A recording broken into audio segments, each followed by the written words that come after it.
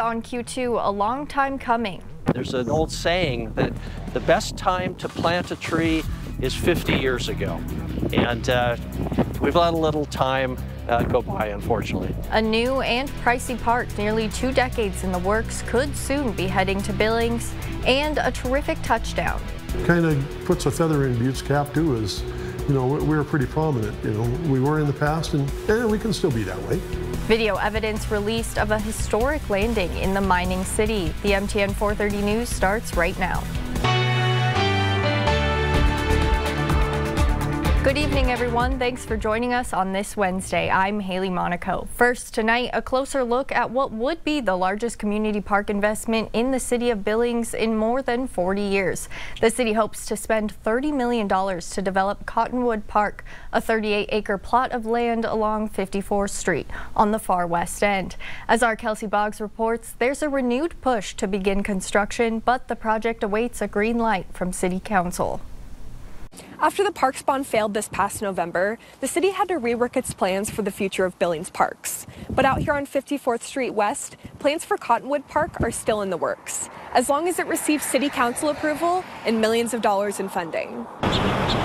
That would be nice. I would really enjoy that. It's a plan more than 20 years in the making. I was told when I first purchased that they would eventually build a park because that area is designated as a city park. To turn this empty space into what some have called the Pioneer Park of the West End. That's exactly what they wanted to do. Billings Mayor Bill Cole says the vision for this space first emerged back in 2002 when Don and Betsy Forbes donated this plot of land to the city of Billings.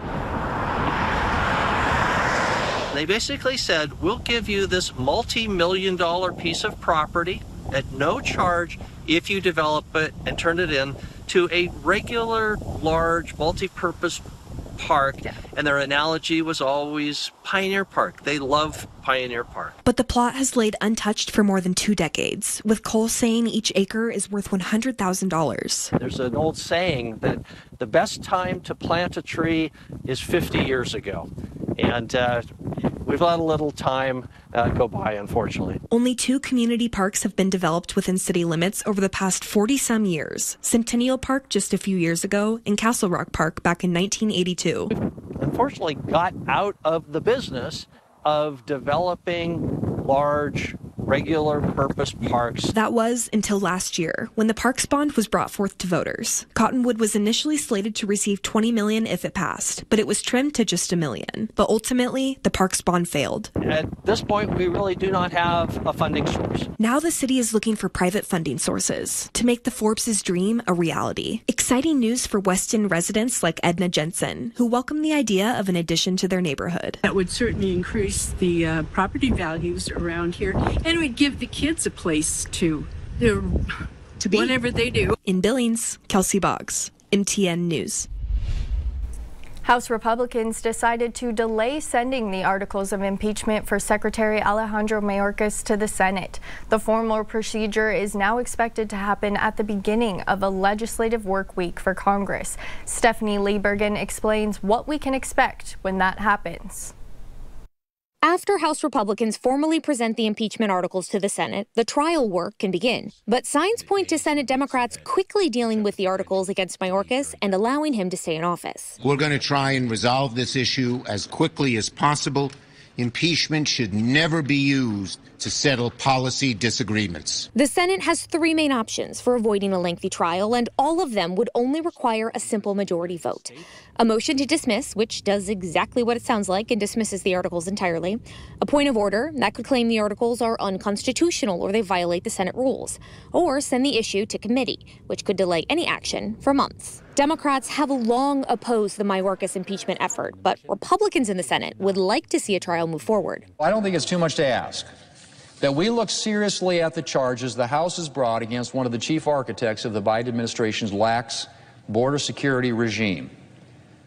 Individual so disconnected from the reality of the situation we face that he has repeatedly, publicly asserted that the border is secure. Experts have been tracking an increase in impeachment resolutions for decades. Impeachment has always been political. It's always going to be political. That's part of the political process. J.D. Racky from the Bipartisan Policy Center says the overuse of impeachment runs the risk of reducing accountability in government. We're noticing a trend over the past 30 to 50 years of more and more impeachments. And so I think the average American should be concerned about the trends we're seeing in Congress. We'll likely have to wait until after senators are sworn in as jurors to find out which path Senate Majority Leader Chuck Schumer and his fellow Democrats will choose. Stephanie Liebergen, Scripps News, Washington. Good news to report tonight as a missing man has been found alive. Johnny Marani, who has been missing since Friday, was located on foot by a Ravalli County deputy. He was said to be suffering from a severe mental health crisis when he left. Marani is said to be in good health.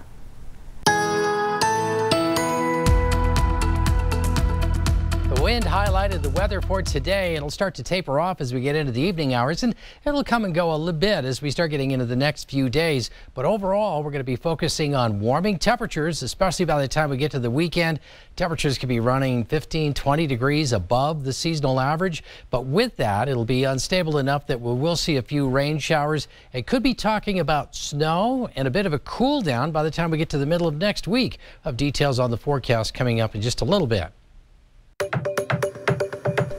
A bridge connecting Twin Bridges with Dillon is suddenly closed down after a recent inspection raised concerns. Now, it may be a small town, but the closure is a big deal for many residents who cross the Beaverhead River each day. MTN's John Amey has the story.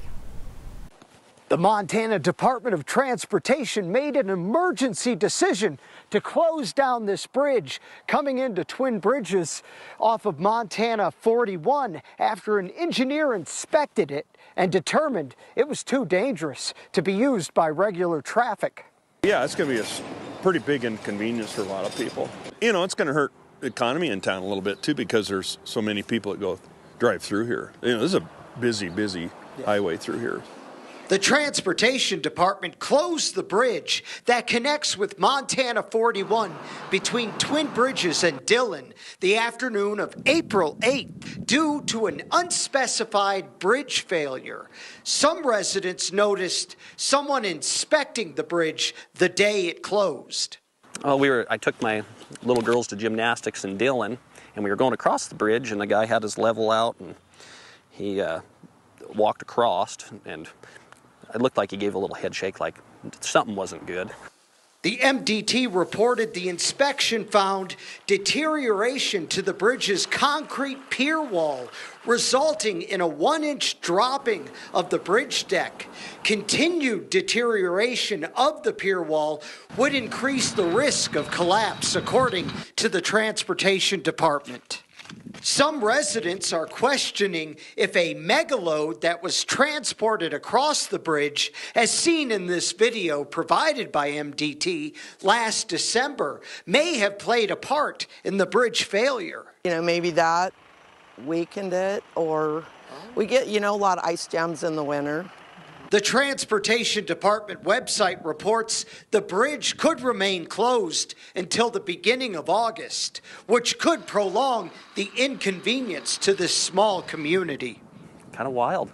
A lot of transportation that goes across the bridge, a lot of semis, a lot of, local people that live just across the bridge are probably a little frustrated. MDT said it has funding and is evaluating options to repairing the bridge, but it has not set a timetable yet. In Twin Bridges, John Amey, MTN News. Did you know that famous aviator Charles Lindbergh once landed his legendary Spirit of St. Louis plane at the Butte Airport? Well, that fact now has video evidence. A volunteer at the Butte Silver Bow Public Archive recently dug up a film of the event. MTN's Megan Thompson is at the archives with the story. Well, Butte is often referred to as the richest hill on earth, a nod to its mining history and to the rare elements that have been pulled from the earth. But right here in Uptown Butte at the archives, a different kind of mining is taking place, as a volunteer digs through hours of vintage footage to find historical gems. When I first saw it, I didn't think it was in Butte because I didn't know Lindbergh landed his plane here. Jim McCarthy has been volunteering at the archives for over a decade. He says lots of pictures were taken to document the famous pilot's touchdown, but video of the event is rare. For somebody from Butte to capture that on film, I thought was really significant. I thought, you know, it's a pretty good find. Even today, on a smooth runway, Butte is notorious for being a challenging place to land. So did he nail the landing? Yeah, he nailed it from what I've seen. Yep, he did a great job. Yep, and then he avoided the big crowd of like 30,000 people running up to his airplane too at the same time. We've got 5 of these boxes. The footage is part of the A.J. Davis collection, shot by a Butte banker beginning around 1927. And aside from the Lindbergh landing, the collection captures everyday hidden gems of life in Butte, from rodeos to people using snow coaches. It's pretty neat that we've got footage of that plane coming into Butte and landing here. Kind of puts a feather in Butte's cap too, as, you know, we're pretty prominent. You know, we were in the past, and we can still be that way. In Butte, Megan Thompson, MTN News. Still ahead on the MTN 430 News on Q2, from the dirt to the booth. One Miles Community College Cowboy is excelling in more ways than one. We'll meet our athlete of the week in just a bit, but up next, from wind to warmth, temperatures will soon be climbing. Ed will have the details in his full 7-day forecast right after this.